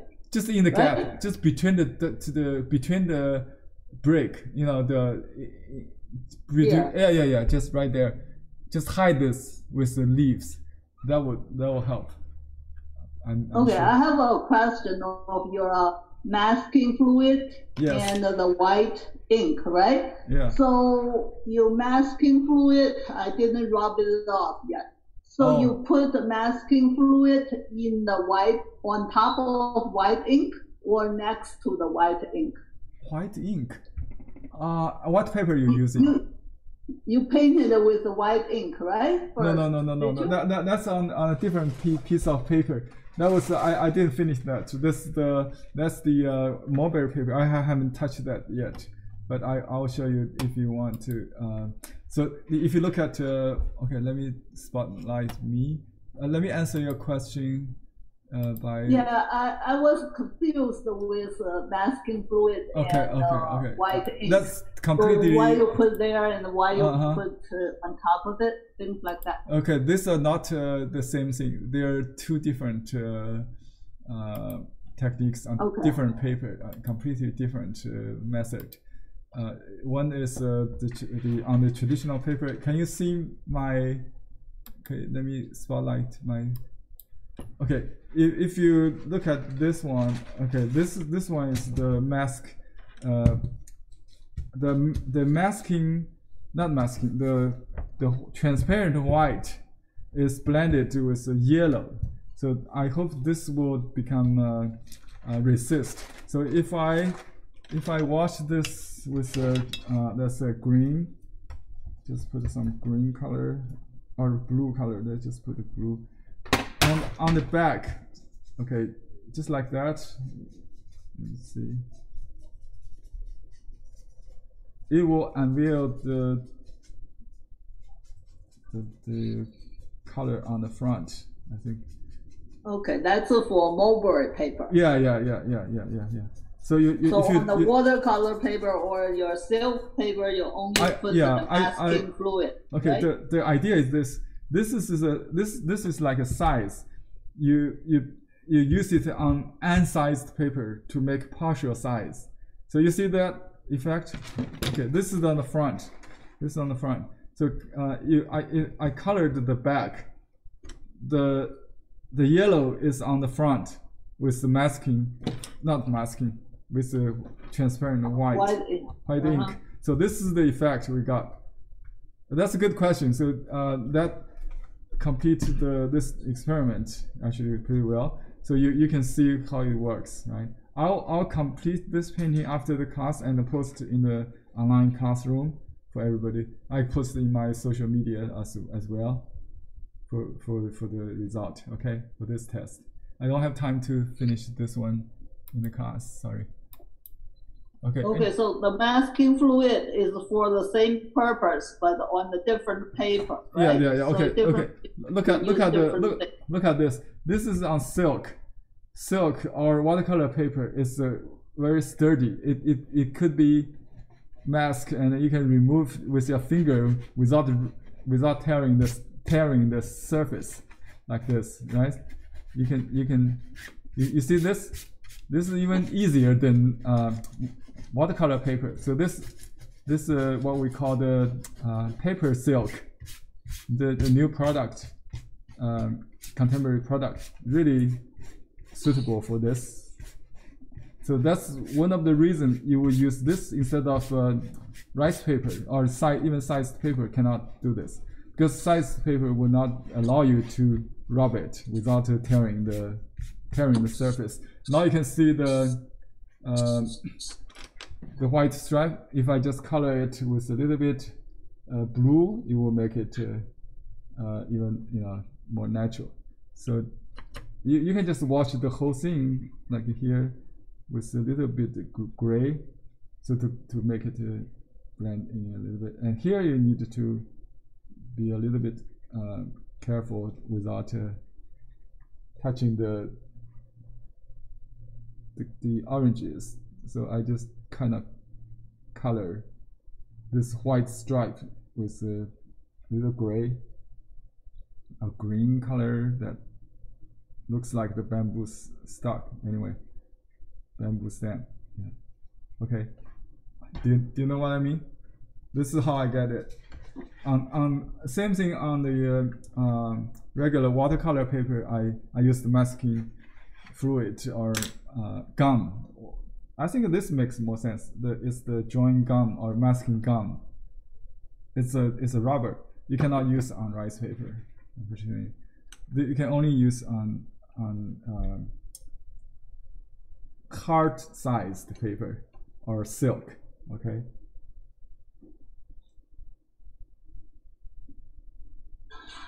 Thank you, Henry. Thank you. Okay. Any other? Oh, we still have a few hands there. Let me go quickly. So, Pia, right? Okay. Yeah. Oh, is that better? Yeah, I can see I'm a beginning painter, so sorry. Right. Very nice. Yeah, it's more like a brush painting, but on watercolor pad, right? Yeah, mixed media. Mixed media paper. Yeah, mixed media paper. Good. Yeah, very nice composition. The bamboo. I like the stock arrangement, and the leaves is a little bit grayish. So maybe make it more saturated somehow will help to bring out the vibrancy a little bit more. Yeah. So yeah, just put more yellow, green to just a wash. Maybe you already got some texture going, very nice. Just add a little saturation on top of that. Just a little bit bring them together, just like a green clouds, a little bit, a little soft but glaze. I think you already have some. That's nice. Yeah. I wish those grays a little bit saturated. That would be good. Okay. Yeah. Thank you. You're welcome. Okay. Thank you. I have rows and some hands up, but no video. So maybe Ping is still already finished. Rosemary, I think you already we already did critique on those hands. So that's all I think for the critique section. Oh, we got more. Shirley, okay. Before we, Shirley, you just turn off your video. Can you turn on your video back on? Turn on your video, please. Okay, you got it. Yeah. Oh, beautiful masking technique. You did do with gum, right? Oh, on rice paper, on watercolor paper. Okay, I see that. That decorated edge. That's beautiful. That's beautiful. You applied with a knife or something? No, just a brush. Brush, yeah. Brush. Yeah, you have specialty brush without worry about ruining it, because I ruined. No, the $1 brush. Oh no! Yeah, I ruined a couple brushes today. Oh, that's too bad. I would like to have more of this somehow in here to make it compositionally. It feels kind of busy. Yeah, I like that bottom one. You can. It looks pretty nice. Yeah, I know what you mean. You could have something like that on top to make a to anchor the painting. Yeah, they need something like more definitive. I know what you mean. Just to maybe negative paint a little bit with some dark. You have a little bit of bluish dark there, but you can have some more to negative paint the shape. On top, like you pointed on your upper half, so that will bring out some right this area, especially that group that in the middle part, that could be a what group, a little bit in the center part, just above, that's about it. So at that level you can have some more shape just by painting the negative painting the dark behind.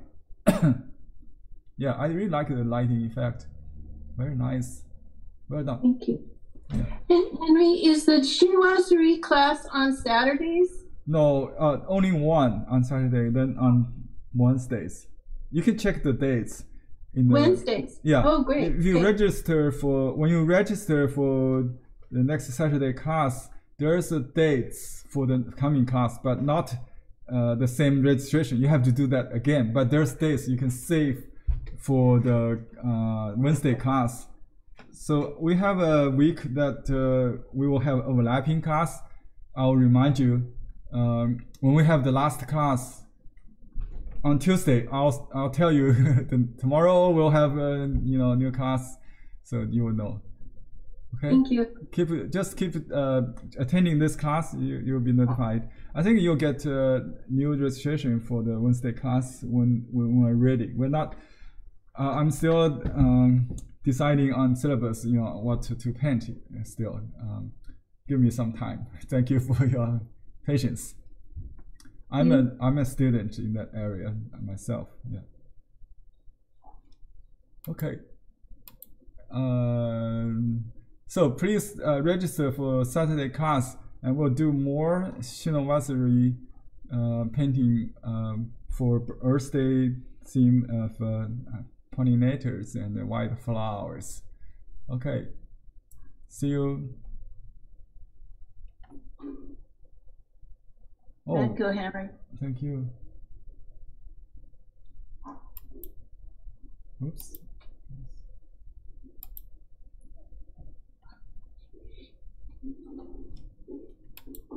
Hold on, let me see. Yongle, are you there? Can you stop the meeting? I think Yongle is in a meeting or some. Maybe Vicky can help to. Sorry, I'm sorry. Yes, I was in a phone call. Sorry, what was the question? I was not listening. I think we are done today. Okay, thank you so much. And this is over time. I'm so sorry. Okay, so the Shinowazari painting is this Saturday, 2 o'clock New York time. Additional sessions will be on Wednesday, starting from May 4th, I believe, all Wednesdays through June. Okay, registration for this Saturday will basically register you for the Wednesday session also. Oh, okay. What's the time for Wednesday? Is the same time as this one? Wednesday, I believe, is 2 o'clock also. Let me see. I'm sorry. I'm doing multiple things right now. Sorry. That's okay. Wednesday is 2:30 to 4:30. Okay. 2:30 to 4:30 Eastern time, because children, we have junior high school children get off from school at 2:30. So possibly some junior high school children might join. Oh. That was the reason. It will start at 2:30. This Saturday is 2 o'clock. Okay. Okay. Thank you very much, everybody. Sorry I was not attending to you at the last minute. Thank you. Okay, we'll see you next week. See you. Okay, bye-bye. See you on Saturday. Okay, bye-bye. Bye-bye. Bye.